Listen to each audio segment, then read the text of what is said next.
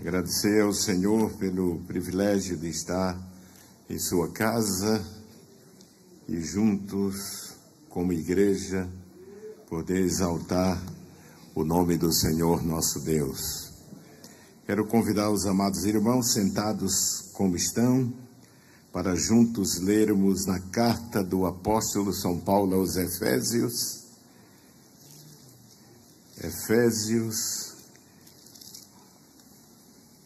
O texto que estamos meditando, capítulo 4, versículo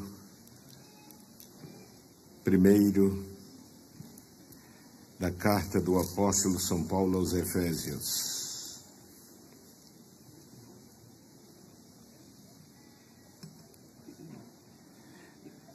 Efésios capítulo 4, versículo 1 em diante. A palavra de Deus nos diz: rogo-vos, pois eu, o preso do Senhor, que andeis como é digno da vocação com que fostes chamados, com toda a humildade e mansidão, com longanimidade, suportando-vos uns aos outros em amor, procurando guardar a unidade do Espírito pelo vínculo da paz. Há um só corpo e um só Espírito, como também fostes chamados em uma só esperança da vossa vocação.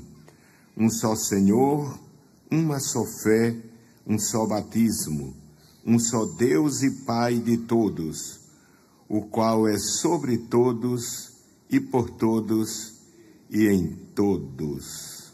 Amém, meus irmãos? Meus amados irmãos, temos meditado durante estes dias sobre a unidade e o relacionamento fraternal que deve existir na Igreja como corpo de nosso Senhor Jesus Cristo. Assim como um corpo, são muitos membros, como diz o apóstolo São Paulo na primeira carta aos Coríntios, no capítulo 12, versículo 12 em diante, texto que já tive a oportunidade de, por ocasião desses estudos, ler com a Igreja. Apesar de sermos muitos membros, o apóstolo São Paulo nos diz que todos pertencemos a um só corpo. E como corpo de Cristo, devemos manter essa relação, esse relacionamento fraternal, já que pertencemos a um só Deus e a um só corpo. E estivemos falando sobre a comunhão que cada um de nós temos no corpo de Cristo. Falamos da natureza desse relacionamento, já que somos membros uns dos outros, como diz Paulo no texto que citei, na primeira carta aos Coríntios, capítulo 12 e o versículo 12. Em segundo lugar, somos irmãos, pertencemos à mesma família, a família de Deus, como filhos que fomos gerados em Deus, fomos gerados por Deus em Cristo Jesus, porque está escrito no Evangelho de João que a nós foi dado esse direito, esse privilégio, por nossa fé em Cristo. Em segundo lugar, falamos de que o fundamento desse relacionamento fraternal é o amor. Ele é o fundamento da nossa relação como membros do corpo de Cristo que somos. Mas, em terceiro lugar, e no último estudo estivemos falando sobre o dever de, como membros do corpo de Cristo, estar juntos. E dissemos de que estar juntos fortalece esse relacionamento fraternal. Todos juntos, como a igreja primitiva no seu início. Nós estivemos falando sobre essa mentalidade de comunidade que existia na igreja primitiva. Todos estavam juntos e participavam nas casas de momentos de comunhão e adoração. Falamos de que as reuniões, os cultos são importantes, mas insuficientes para manter essa relação como corpo de Cristo.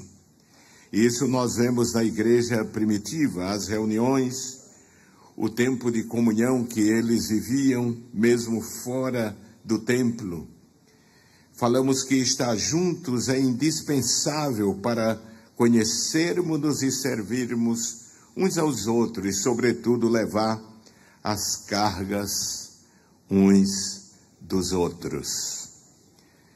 Todo membro que pertence ao corpo de Cristo, e não estou me referindo só à igreja local, mas ao corpo invisível, universal de Cristo, que é a igreja. Em quarto lugar, queremos falar sobre o serviço como resultado desse relacionamento sadio. Como membros do corpo de Cristo, como filhos pertencentes à família de Deus,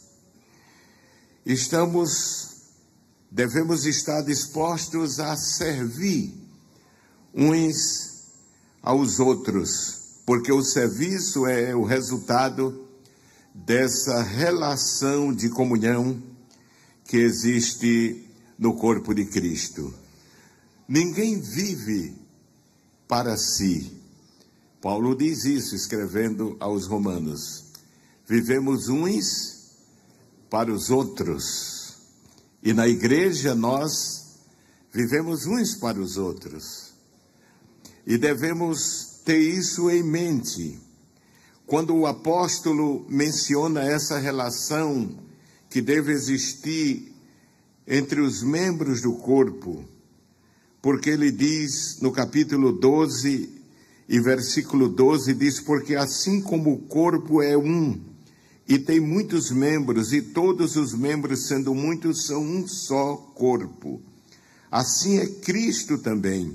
Versículo 13 diz: pois todos nós fomos batizados em um Espírito, formando um corpo, quer judeus, quer gregos, quer servos, quer livres, e todos temos bebido de um Espírito. No versículo 20 em diante, ele diz: agora, pois, há muitos membros, mas um corpo.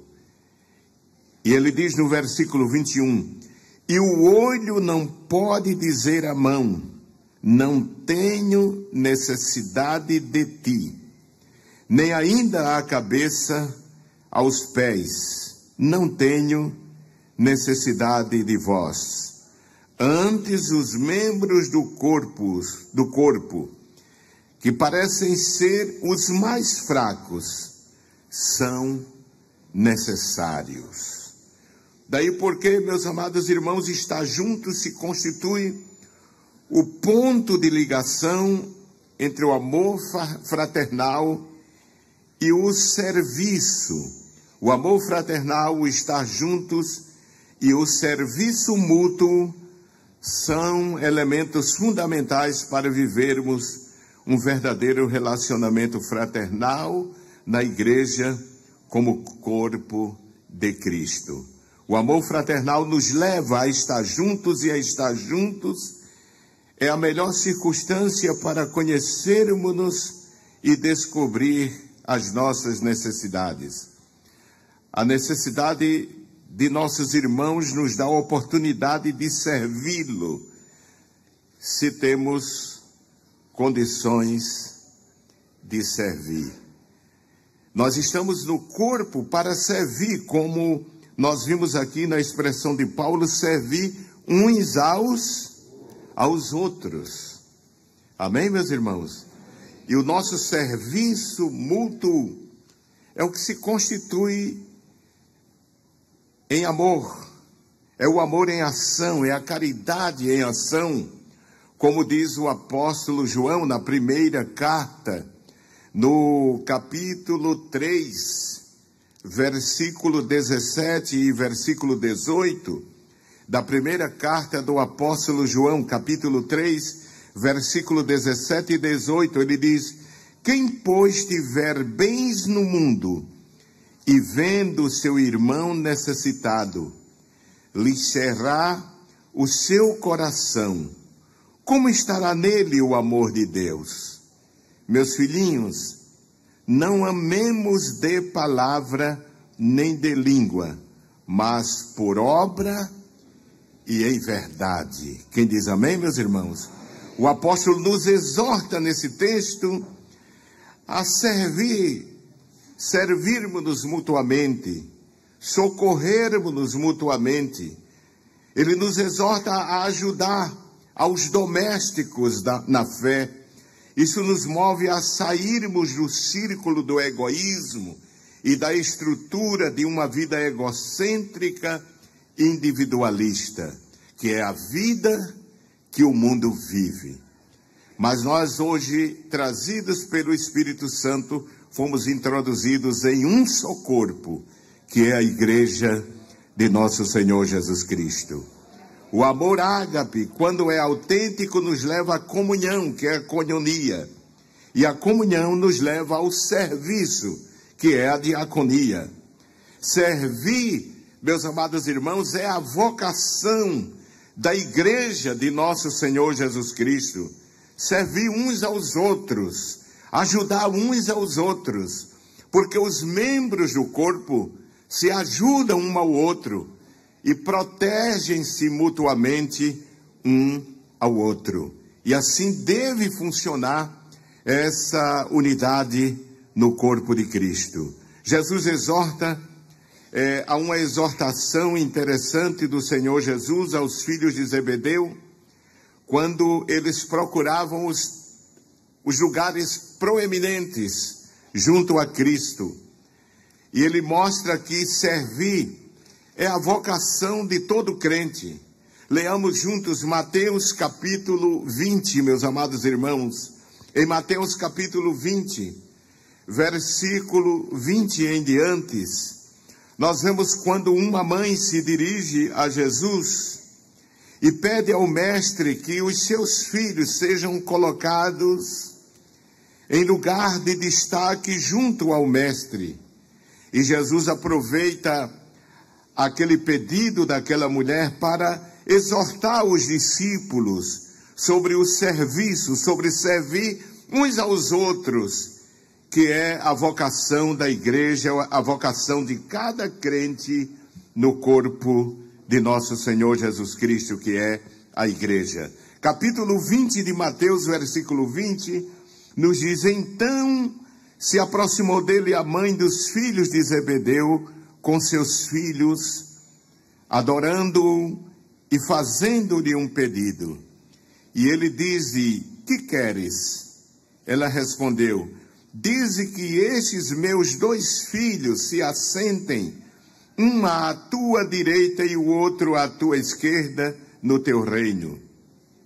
Jesus, porém, respondendo, disse: não sabeis o que pedis. Podeis vós beber o cálice que eu hei de beber e ser batizados com o batismo com que eu sou batizado? Dizem-lhe eles: podemos. E diz-lhes ele: na verdade, bebereis o meu cálice, mas o assentar-se à minha direita e à minha esquerda não me pertence dá-lo, mas é para aqueles para quem meu Pai o tem preparado. E quando os 10 ouviram isto, indignaram-se contra os 2 irmãos. Então Jesus, chamando-os para junto de si, disse: bem sabeis que pelos príncipes dos gentios são estes dominados, e que os grandes exercem autoridade sobre eles. E aí Jesus começa a ensinar-lhes, e diz: não será assim entre vós, mas todo aquele que quiser entre vós fazer-se grande, que seja vosso serviçal. E qualquer que entre vós quiser ser o primeiro, que seja vosso servo. Bem como o Filho do Homem não veio para ser servido, mas para servir e para dar a sua vida em resgate de muitos. Portanto, meus amados irmãos, servir é a vocação da igreja. A igreja é a extensão de Cristo, é o corpo de Cristo Jesus, é a sua prolongação. Em Atos, Lucas faz menção ao que Jesus começou a fazer e a ensinar, e na sua ascensão, ele delegou o exercício desse trabalho à igreja que ficaria aqui sobre a terra. Em Atos capítulo 1 e versículo 1 e 2, nós vemos quando Lucas se dirige a Teófilo, e ele diz, capítulo 1 de Atos dos Apóstolos, versículo 1 e 2, ele diz assim: fiz o primeiro tratado ao Teófilo, acerca de tudo que Jesus começou não só a fazer, mas a ensinar, até o dia em que foi recebido em cima, depois de ter dado mandamentos pelo Espírito Santo aos apóstolos que escolhera. A igreja é a continuidade do serviço que Cristo iniciou aqui neste mundo. Ele iniciou, e nós como corpo de Cristo devemos seguir. E se ele teve como atividade precípua servir, ele deixou o exemplo para nós, para que sirvamos uns aos outros. Por isso tem que ser a continuação de Cristo, a igreja aqui na terra. Tudo que Jesus foi em sua encarnação é a igreja em sua missão atual, e deve expressar a Cristo tal como ele se manifestou no mundo. Cristo não veio para ser servido, como diz a palavra de Deus, mas para servir. Servir é identificar-se com a necessidade, é dar e dar-se. Da mesma maneira, os discípulos de Jesus não estão para ser servido, mas para servir. Cristo, sendo Deus, se fez servo, diz o apóstolo São Paulo, escrevendo aos Filipenses no capítulo 2 e o versículo 5. Filipenses capítulo 2 e o versículo 5, o apóstolo revela que Cristo veio a este mundo para servir. Capítulo 2, versículo 5, ele diz: de sorte que haja em vós o mesmo sentimento que houve também em Cristo Jesus, que sendo em forma de Deus, não teve por usurpação ser igual a Deus, mas aniquilou-se a si mesmo, tomando a forma de quê? De servo, fazendo-se semelhante aos homens. Então observe que Cristo, sendo Deus, diz o apóstolo que ele não teve por usurpação ser igual a Deus, sendo em forma, ele despojou-se, ele despiu-se daquela glória visível que ele tinha, para que se tornasse homem e viesse a este mundo como servo para servir. Glorificado seja o nome do Senhor. Aos seus discípulos Cristo disse: porque eu vos dei exemplo para que como vos fiz, façais vós também. Em João capítulo 13, versículo 15 ao 17, onde nós lemos que Jesus lavou os pés aos discípulos, e ele efetuou aquele ato não como para ser repetido pela igreja, como mandamento, como doutrina, mas como uma lição, como exemplo de que ele veio a este mundo para servir e que nós deveríamos imitar a ele como ele fez. Por isso diz em João 13:15, diz, porque eu vos dei o exemplo, para que como eu vos fiz, façais vós também. No versículo 16 diz, na verdade vos digo, que não é o servo maior do que o seu senhor, nem o enviado maior do que aquele que o enviou. Versículo 17 diz, se sabeis essas coisas, bem-aventurados sois, se o fizerdes. Amém, meus amados irmãos? Então devemos imitar a Cristo, assim como ele veio para servir, e para prestar o serviço, ele se despojou daquela glória que tinha com o Pai, assim nós também, porque para servir, temos que nos despojar de muitas coisas, despojar-se às vezes da vaidade, despojar-se às vezes da soberba, e se humilhar, como Cristo se humilhou, tomando forma de homem, como diz a carta do apóstolo aos Filipenses no capítulo 2, que ele tomou a forma de homem. Está escrito no Evangelho de João, no primeiro capítulo, que ele se tornou carne, ele habitou entre nós, ele tabernaculou entre nós, ele armou a sua tenda, por isso é chamado de Deus conosco. E quando ele armou a sua tenda, ele veio para servir e dar o exemplo para que aprendamos a servir uns aos outros. Servir aos irmãos é servir a Cristo, meus amados irmãos. Veja o que diz o Senhor no capítulo 25 de Mateus, versículo 31. Mateus, capítulo 25, e o versículo 31. Mateus, capítulo 25, versículo 31.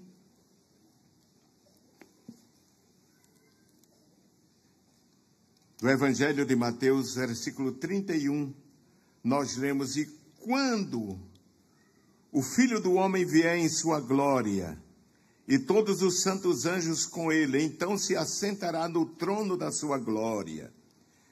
E todas as nações serão reunidas diante dele, e apartará uns dos outros, como o pastor aparta os bodes dos bodes as ovelhas. E porá as ovelhas à sua direita, mas os bodes à esquerda. Então dirá o rei aos que estiverem à sua direita, vinde, benditos de meu Pai, possuí por herança o reino que vos está preparado desde a fundação do mundo.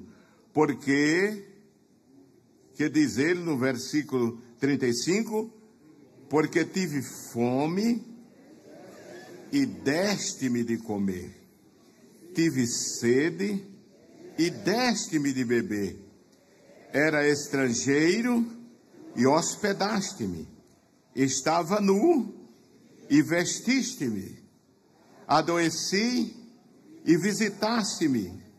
Estive na prisão e foste ver-me.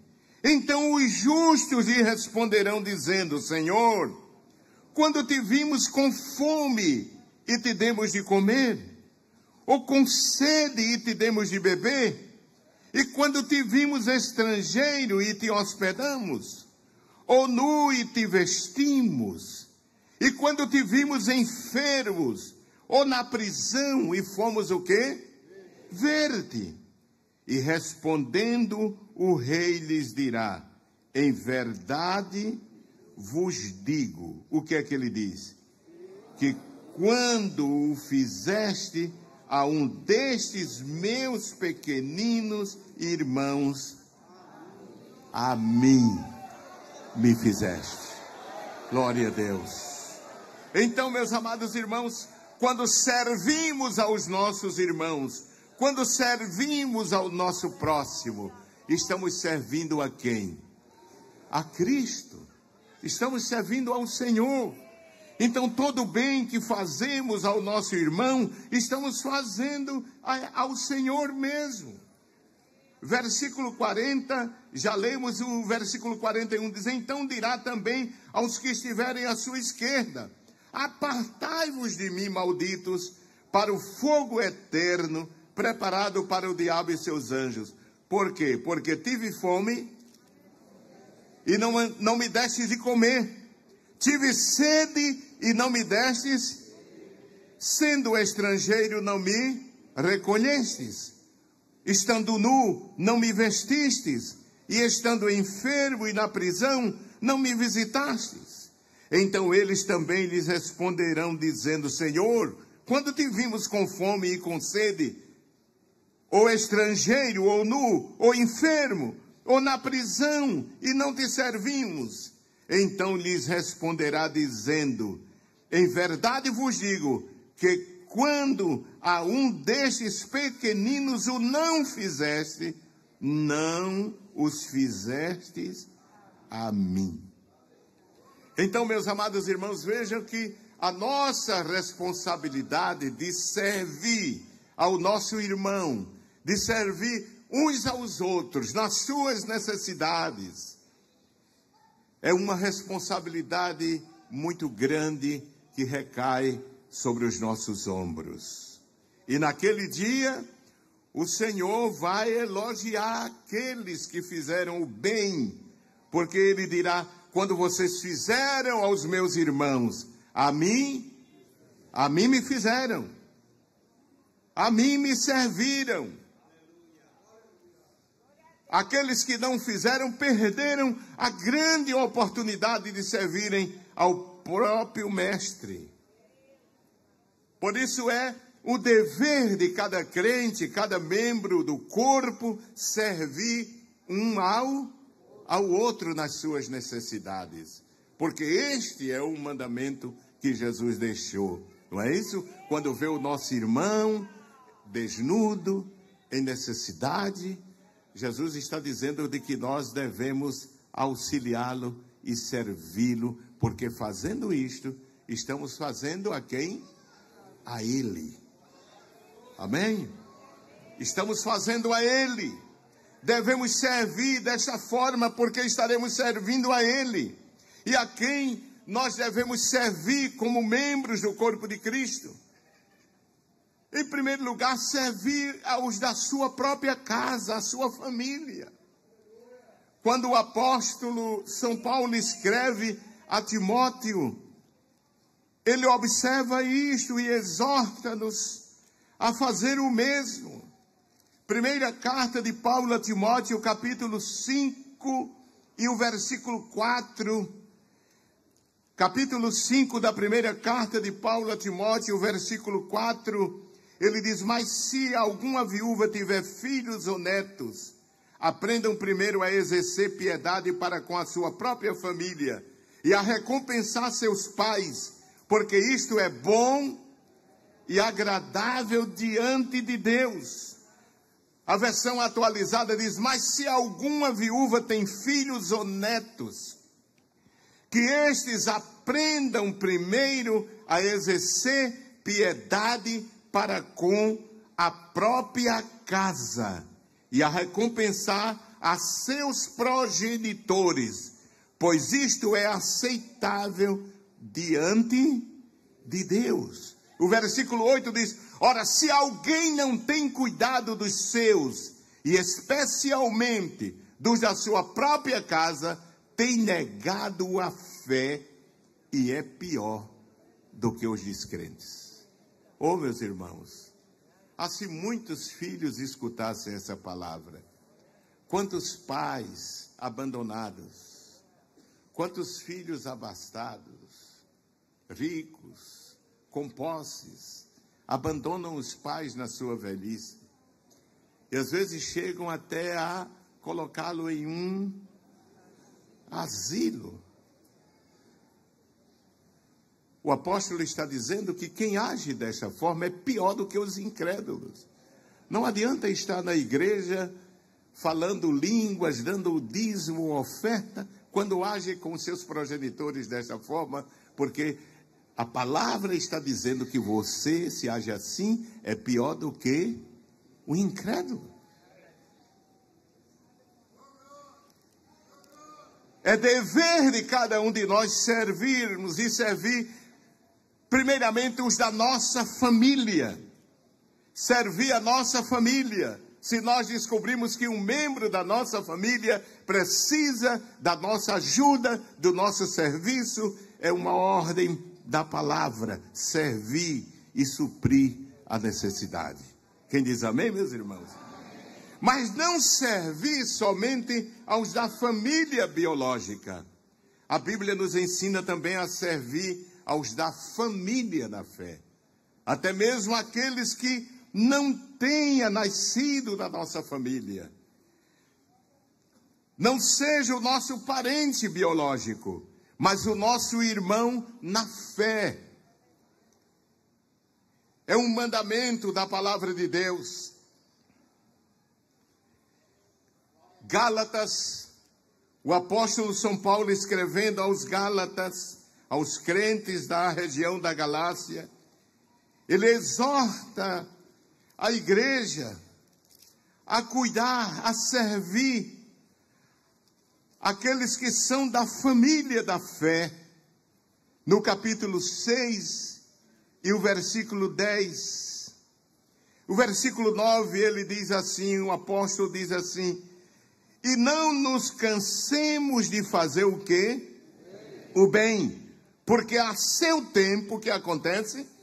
Ceifaremos, se não houvermos desfalecido. Aí diz, então, enquanto temos tempo, façamos o quê? O bem a todos. Mas diz aqui, mas principalmente a quem? Aos domésticos da fé. E aonde estão os domésticos da fé? Aqui dentro, irmãos. Amém, meus irmãos? Você é meu irmão, nós somos irmãos, nós somos da mesma família. Então o apóstolo está dizendo que não nos cansemos de fazer o bem e façamos principalmente aos domésticos da fé. Devemos ajudar aos nossos familiares biológicos, mas ajudar aos da família da fé, é o que o apóstolo está dizendo. Os filhos de Deus são nossa segunda área de responsabilidade no servir uns aos outros na igreja. Nunca nos gloriarmos porque alguém está vivendo em dificuldade, mas ajudar é um mandamento, é um dever imposto pela palavra de Deus. Capítulo 5 de Gálatas, versículo 13, meus amados irmãos, Paulo ainda continua falando, capítulo 5 e o versículo 13 da carta aos Gálatas diz: porque vós, irmãos, fostes chamados à liberdade. Aí diz, não useis então da liberdade para dar ocasião à carne, mas servi-vos o quê? Uns aos outros pela caridade. Na versão atualizada, na corrigida, pela caridade. Na versão atualizada, pelo amor. Eu uma vez tive a coragem de perguntar ao pastor Antônio Gilberto por que caridade, por que amor? Ele disse, irmão Ailton, a caridade é o amor servindo, é o amor praticando. Amém, meus irmãos? Então, aqui o texto está corretíssimo. O apóstolo diz que devemos servir uns aos outros em caridade, capítulo 5, versículo 13. Porque vós, irmãos,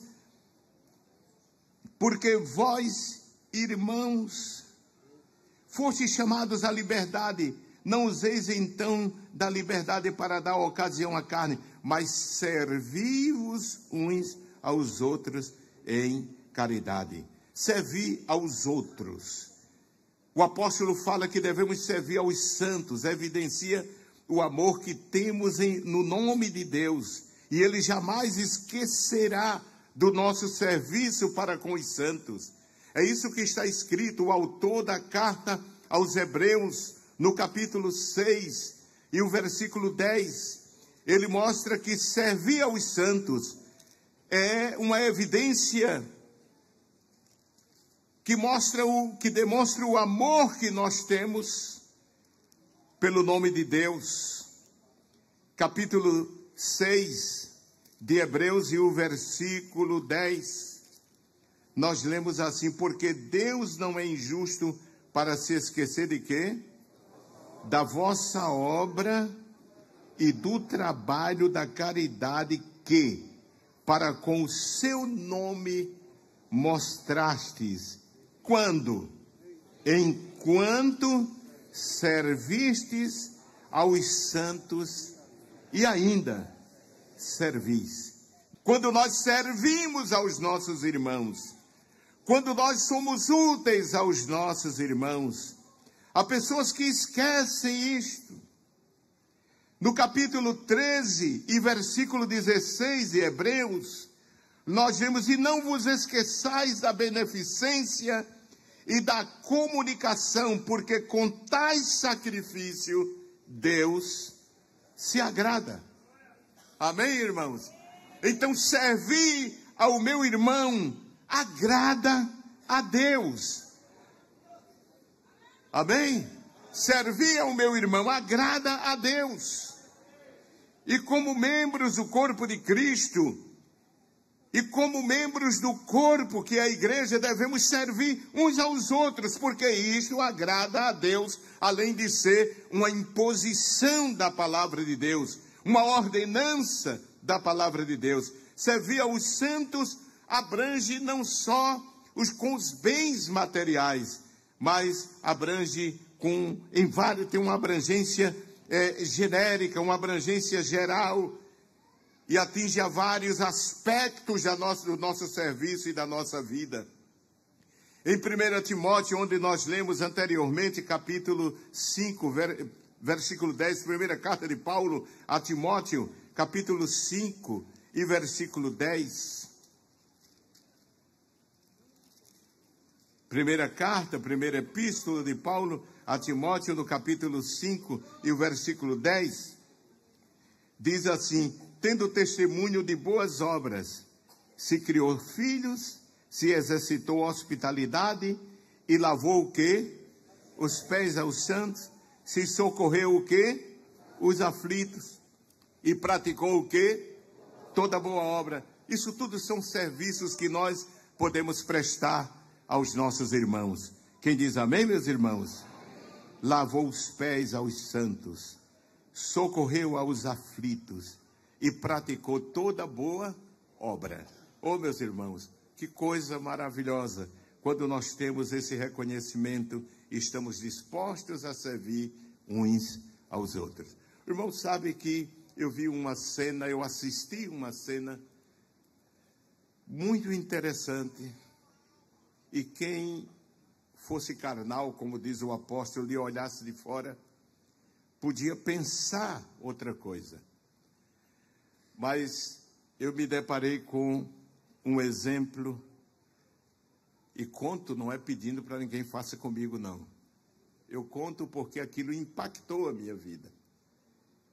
Eu tive, todos sabem, o privilégio de viver muito perto do pastor presidente que me antecedeu, o pastor Leôncio.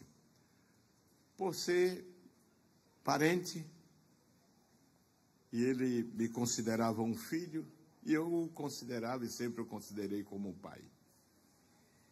E uma das cenas, um dos exemplos que eu vi que mais impactou, mais marcou a minha vida, e eu nunca esqueci, foi quando, em uma ocasião, ele viajou para o sertão com o pastor dele, o pastor José Amaro. E naqueles dias o pastor José Amaro estava bem doente. Ele tinha tido 3 AVCs. Os irmãos que o conheceram sabem disso que eu estou falando. E ficou com dificuldade até na sua fala. Ele não pronunciava as palavras, proferia as palavras com dificuldade. Parece que a língua tinha dificuldade de proferir as palavras. Mas não foi só isso. Eu vi uma cena, um dos dias, quando eu chego à casa do pastor José Leôncio. E ele tinha um terreno ao lado, e eu entrei ao lado como pessoa da família. E quando eu cheguei no quintal, debaixo de um pé de goiaba, o pastor José Amaro tinha chegado com ele do sertão. E ele estava sentado em uma cadeira, ele colocou uma cadeira e colocou o pastor José Amaro e trouxe uma bacia com água morna e lavou os pés dele e secava com uma toalha. Sabe, irmãos, ele era o pastor vice-presidente. E eu achei aquilo uma cena, uma demonstração de amor muito grande. E ele lavou, depois enxugou com uma toalha e foi lá dentro, pegou uma sandália e colocou nos pés dele e entregou o sapato ao motorista, e o pastor saiu e veio embora. Esses gestos, irmãos, ficam marcados diante de Deus. O apóstolo diz: não te canses de fazer o bem. O bem. Não te canses. Porque ao seu tempo, você receberá a recompensa da parte de Deus. Amém, meus irmãos? Eu já contei aqui, eu não tenho vergonha de contar, irmãos. Quem pensar que eu tenho, não. Porque eu sei que eu estou aqui pela misericórdia infinita de Deus. Por um chamado absoluto e soberano de Deus. Eu já disse isso a vocês. Eu não estou aqui porque eu tenho capacidade, porque eu me acho o tal. Não, a misericórdia. Se você perguntar a mim, qual o segredo? Misericórdia de Deus, a misericórdia de Deus. E eu disse a vocês que eu sou oriundo de uma família muito pobre. Muito pobre. Que jamais imaginei que chegaria a uma posição tão grande, de uma responsabilidade tão grande. Porque minhas origens eram muito humildes. E você sabe, irmãos, tinha um irmão que ele sabia o que nós passávamos, o que os nossos pais passavam. Nossos pais tinham muitos filhos. E ele fazia, no dia de sábado, eu era jovem,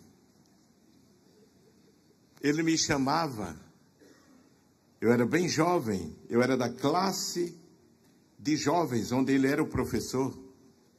E ele dizia assim a mim, vamos comigo ali na Ceasa. E ele fazia compras. Era ele, a esposa e a velha mãe dele, a idosa mãe dele. Mas ele comprava de sobra. E quando ele chegava em casa, ele me chamava e mandava dividir a metade. Sabe, irmão? Dividir a metade. E ele pegava aquela metade, colocava numa sacola e dizia: leve para sua mãe. Todos os sábados ele fazia isso. Todos os sábados. Quando ele me chamava, eu já sabia que era isso. E o tempo passou. Eu cresci, me casei, tive filhos, fui ao campo missionário, retornei, não é?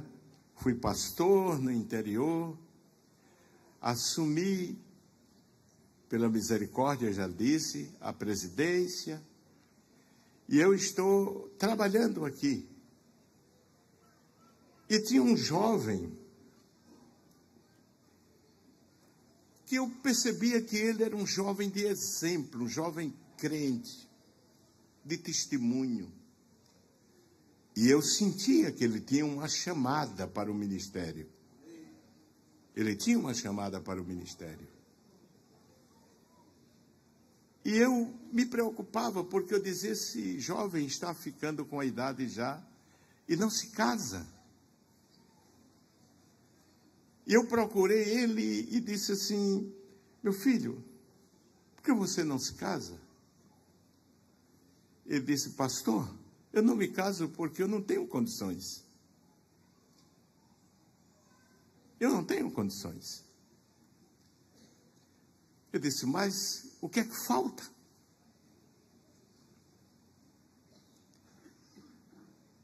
E ele disse, todas as vezes que eu vou ao centro da cidade para ver se compro uns móveis, se eu for pagar a prestação, vou passar fome com a moça que eu quero casar. E eles são muito pobres. E me veio à mente uma forma de ajudá-lo.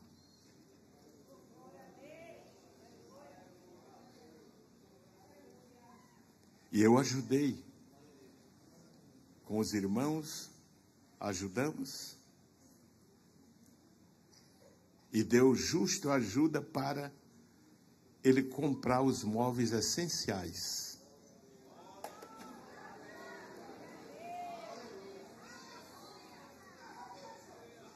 E tinha uma casa da igreja nova que eu havia acabado de construir, com 2 quartos. E eu cheguei para ele e disse, e agora? Vai botar os móveis aonde? Ele disse, pastor, eu não posso alugar uma casa com esse salário que eu tenho aqui. Eu disse, então eu vou lhes falar com a diretoria e vou lhes ceder. A casa está novinha, ninguém morou nela, 2 quartos. E ele foi para essa casa. Eu disse, e agora, o que é que falta? Ele disse, bom, falta só eu botar os papéis para casar. Mas eu vou casar no civil, porque não dá para casar na igreja com cerimônia. Porque, pastor, convidar a igreja para o casamento e eu não ter um guaraná, um bolo para dar aos irmãos, eu vou ficar com vergonha e a minha noiva também. Eu disse, se esse é o problema, nós vamos resolver. Aí eu telefonei para o coordenador e disse assim, o senhor vai conversar com os irmãos aí, vai levantar aí guaraná, bolo, vai preparar tudo.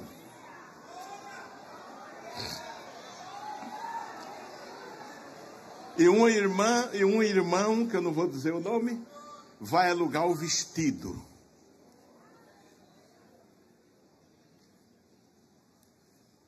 E eu fui para o casamento. Foi muito bolo e guaraná, irmão. Porque a igreja, ela tem amor, irmão. Ela ama. Ela serve. Mas, irmãos, depois que eu fiz tudo, o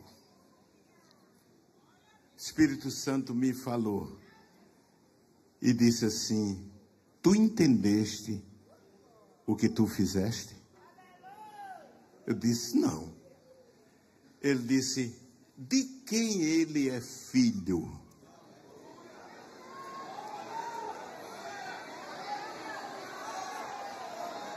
Ele era, aí foi que a luz, irmãos, acendeu na minha mente. Ele era filho daquele irmão que todo sábado me levava para a Ceasa para trazer a verdura.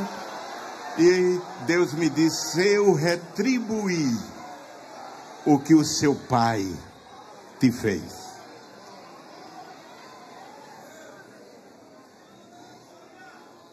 O apóstolo disse: Deus não esquece.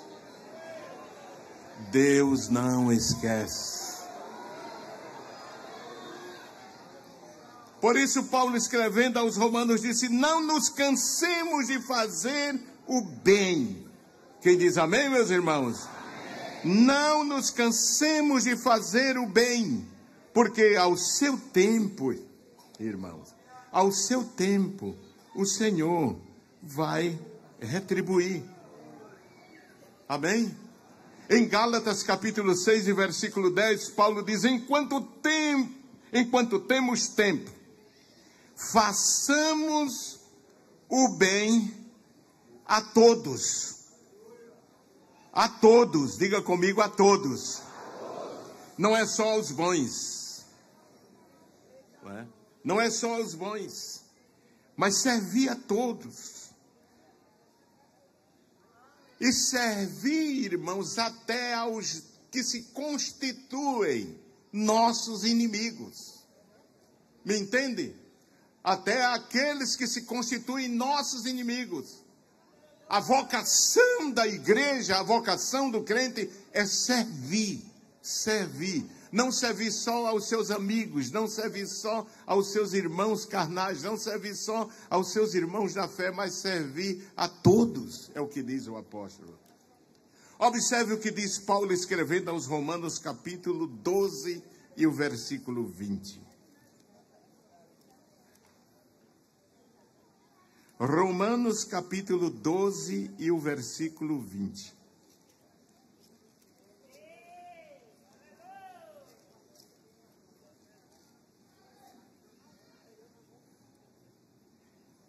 Paulo diz assim: portanto, se o teu inimigo tiver fome, dá-lhe uma garrafa de água sanitária. Dá-lhe uma pedra. Se tiver sede, dá-lhe um veneno. Não, irmão. Diz: portanto, se o teu inimigo tiver o quê? Fome. O que é que você vai fazer? Dá-lhe de comer.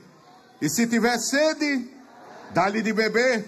Porque fazendo isto, amontoarás brasas de fogo sobre a sua cabeça.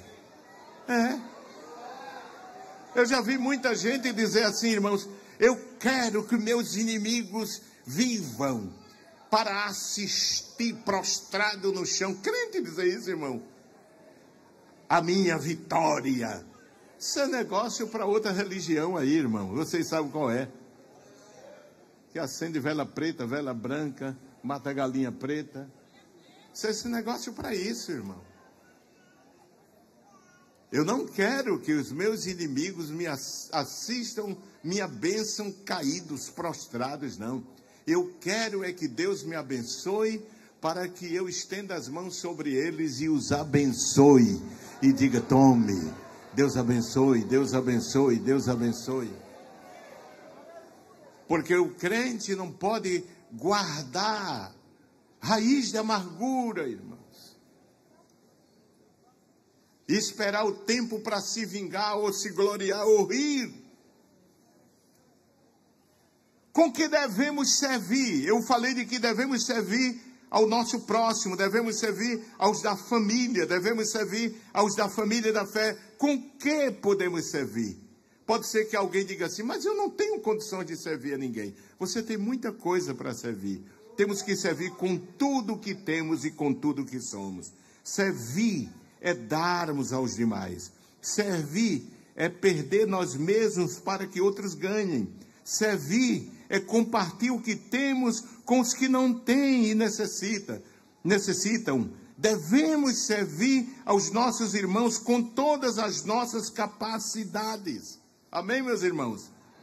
Servir com nossas capacidades materiais, a nossa condição, a condição que Deus tem dado para servir, com nossa casa, praticando a hospitalidade. Veja o que Paulo diz no mesmo capítulo que lemos, capítulo 12 e o versículo 13 de Romanos. Ele diz, 12 e 13 de Romanos: comunicai com os santos o quê? Nas suas necessidades, irmãos. seguir a hospitalidade. A primeira frase, Paulo diz assim: comunicai com os santos nas suas necessidades. Essa expressão na atualizada, comunicar, é traduzida como compartilhai com os santos nas suas necessidades. No grego subentende-se a partilha das próprias possessões, quando houver necessidade em outros. Compartilhar. O apóstolo diz, escrevendo, o autor da carta aos Hebreus, no capítulo 13, versículo 2, não vos esqueçais da hospitalidade. Pedro, na primeira epístola 4:9, ele diz, sendo hospitaleiros uns para com os outros, sem murmurações. Observemos sempre o conselho do apóstolo. É claro que não se pode dar hospitalidade a todo mundo. Na segunda carta de João, versículo 10, diz, se alguém vem ter convosco que não traz esta doutrina, não o recebais em casa. Segunda epístola de João, versículo 10. Servi ao nosso semelhante com os nossos bens. E até com as nossas finanças, com o dinheiro. Os que têm bem no mundo devem ajudar seus irmãos necessitados, irmãos. Deve ajudar. Se você vê um irmão, é claro que você não vai dar o que é da sua família. Claro que não. Não é? Mas você ajudar, Deus dá para você atender a sua família, cumprir o determinado pelo Senhor, não é isso? Ainda guardar um pouco, não gaste tudo.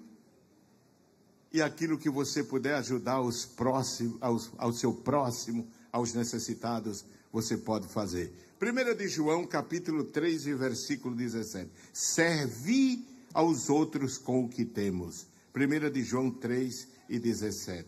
Veja o que diz. Quem, pois, tiver bens no mundo e vendo o quê? O seu irmão o quê? Necessitado, lhe cerrar o seu coração, como estará nele a caridade de Deus? Como estará nele o amor de Deus? Repitam comigo. Quem, pois, tiver bens no mundo e vendo o seu irmão necessitado, lhe cerrar o seu coração, como estará nele a caridade de Deus? Não é? Então, ter cuidado, é claro, com o preguiçoso, porque tem muita gente que vive nas igrejas, irmão, com preguiça, sem procurar trabalho. Ajudar o necessitado é uma ordenança bíblica. Amém, meus irmãos? E Salomão disse que ao Senhor empresta o que se compadece do pobre. E diz que Deus pagará o seu benefício. Veja o que diz Salomão, Provérbios, capítulo 19 e versículo 17. Provérbios 19 e 17. Provérbios, capítulo 19, versículo 17. Ao Senhor empresta o que se compadece de quem? Do pobre. E ele lhe pagará o quê? O seu benefício, irmão. Ter cuidado, é claro, com os preguiçosos. E tem muitos por aí. Não é? Tem muitos. Vai ter com as formigas preguiçosos, não é verdade, irmãos? É o que o mesmo Salomão diz. Não podemos. Devemos trabalhar com as nossas mãos para nos manter e para que possa repartir com aqueles que têm necessidade. Quem diz amém, meus irmãos? É o que Paulo diz aos Efésios. Vamos lá para Efésios. Já estou concluindo. Efésios capítulo 4. Efésios capítulo 4 e versículo 28.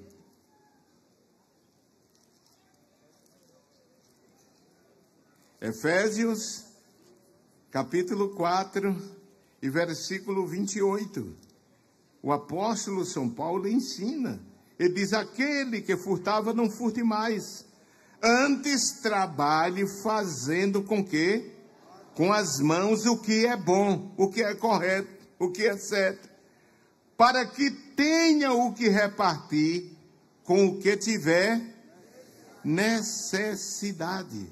Amém? Servir, irmãos. Servir. Servir com nossas habilidades físicas, com as nossas habilidades, a nossa energia, em trabalhos, ajuda doméstica, colaboração em esforços espirituais. E isso eu dou os parabéns aos irmãos do PROAT aqui da igreja, em toda a igreja no estado, não é isso? Que auxilia, às vezes aquele velhinho que não pode, não é isso? Tomar um banho, que não pode fazer uma comida. Isso é um mandamento bíblico, irmãos. Devemos auxiliar, devemos servir aos nossos irmãos com as nossas habilidades físicas também. Quantos irmãos às vezes são pedreiros e vê a casa do irmão caindo, ele não é capaz de chegar lá e dar, e sabe que aquilo é um crente direito. Não é preguiçoso, é trabalhador, mas é um homem pobre. Não é capaz de pegar uma colher para consertar, ajudar o seu irmão. Ajudar o seu irmão, ajudar com o nosso servir, com o nosso esforço espiritual, com os dons que Deus nos tem dado, sim ou não, irmãos? Quantas vezes eu vejo irmãs que tem até um grupo que ora, que jejuma pelo Senhor. Isso é um serviço espiritual, irmãos. É um serviço espiritual. Aí venho contar o meu testemunho. Não para me enaltecer, porque em nada isso me enaltece, me exalta. Mas a experiência, como é importante você orar, jejuar pelas pessoas, por um jovem. Isso é um serviço prestado para Deus. Você que é devotado à oração, ao jejum, orar. E eu vou concluir, irmãos, mas eu quero dizer, a minha vida foi influenciada por uma mulher de oração. E eu estou aqui, mas eu tenho certeza que um dia, quando eu comparecer perante o tribunal de Cristo, ela vai ter parte no meu galardão também.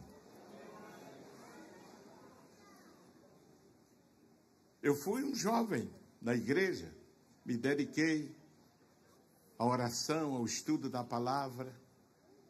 Logo cedo, comecei a habitar os ambientes de círculo de oração. Me dediquei tanto que terminei, como eu estudei um pouco de música, ensaiando as comissões onde as irmãs não tinham maestro, e a leitura, faltavam obreiros. E eu, com 16, 17 anos, as irmãs chamavam para fazer leitura do círculo de oração, porque não tinha obreiro. Às vezes eu estava até de joelhos. Ela dizia: o jovem Ailton está aí, chama ele para fazer a leitura. Não tem nenhum obreiro. E eu ia. E ela não sabia que estava colocando um grãozinho no meu ministério. Estava me treinando para o que eu sou hoje. Mas não só isso. Eu me casei, os filhos nasceram, fui para o campo missionário. E eu voltei. Assumi uma igreja no interior do estado. Com 34 anos, assumi uma igreja. Uma igreja com cerca de 5.000 membros. Eu bem jovem, 34 anos. E um dia, essa irmã que eu conhecia desde jovem, dirigiu o círculo de oração. Ela chegou para mim e disse assim: minha missão com o Senhor terminou. Eu disse, terminou, agora eu vou orar pelos seus filhos. Eu disse, como? Que missão? Ela disse, um dia o senhor, bem jovem, 16 anos, ia passando na minha frente no círculo de oração. E Deus me disse, ela uma viúva, não tinha filhos, disse assim, eu entrego a vida deste jovem nas tuas mãos, para que tu jejues e ore e faça vigílias por ele e o coloque nos teus joelhos, porque eu vou fazer grande coisa na vida dele e tu precisas interceder por ele. Isso é um serviço, irmão. É usar o dom que Deus me deu, a habilidade espiritual, a capacidade, a vocação, o chamado espiritual, para abençoar outros na igreja. Quem diz amém, meus irmãos? Interceder por outros. Tem irmãs que têm uma verdadeira chamada, irmãos. Uma verdadeira vocação para jejuar, para orar. Ela não é pregadora, ela não é cantora, mas o trono de Deus se estremece quando ela se coloca de joelho e ora por aquela pessoa. Isso é um serviço espiritual. É servir com o chamado, com aquela vocação que Deus nos deu. Servir fazendo boas obras. Poderíamos ler Tito 1, 2 e 7, anote. Capítulo 3, versículo 8 ao 14. Servir com as nossas vocações e os dons espirituais, orando uns pelos outros, como eu acabei de falar. E, irmãos, quem tem essa vocação para interceder e orar pelos outros, eu vou encerrar. Eu não gosto de terminar tarde. Jó 42 e 10 para fechar. Jó 42 e 10. Veja a recompensa de quem ora pelos outros.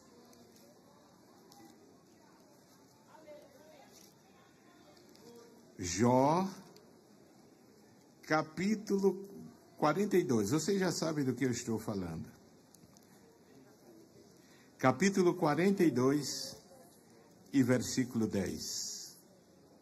Nos diz assim: e o Senhor fez o quê?